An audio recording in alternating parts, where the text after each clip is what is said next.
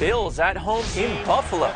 Last week they had a home game, but it was in Toronto against the Redskins, wearing their home whiteouts.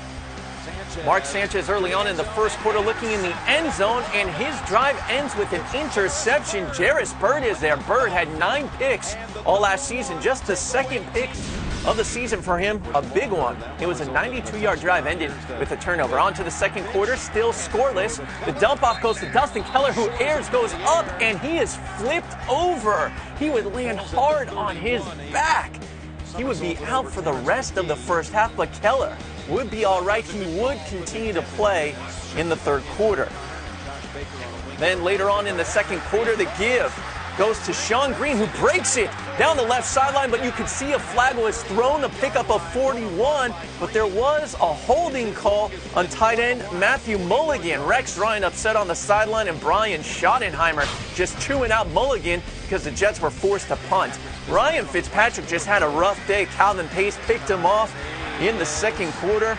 Nick Folk would miss a field goal after that, so the Jets were leading 3-0, and then David Harris gets him after that. Both passes were intended for David Nelson, the ones that got intercepted by the Jets defense.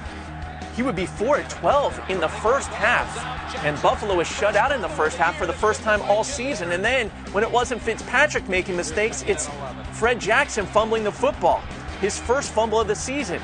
The Jets get the ball right after that. 2nd and 11 goes to Plexico Burress, trying to fight his way into the end zone, ruled down at the 1. But on the very next play, the handoff in the power formation goes to LT. LaDainian Tomlinson dives into the end zone for his first rushing touchdown of the season. Jets go up 13-0 on the road. Up 13-3 with the ball at midfield towards the end of the third. Sanchez will sky one down the right sideline, and there is a flag because Santonio Holmes was pulled down by Leotis McKelvin on the play. So that will set up some nice field position for the Jets after the pass interference. And, hey, I got you back. Mark Sanchez connects with Santonio Holmes in a lot of coverage. Santonio going up for that one.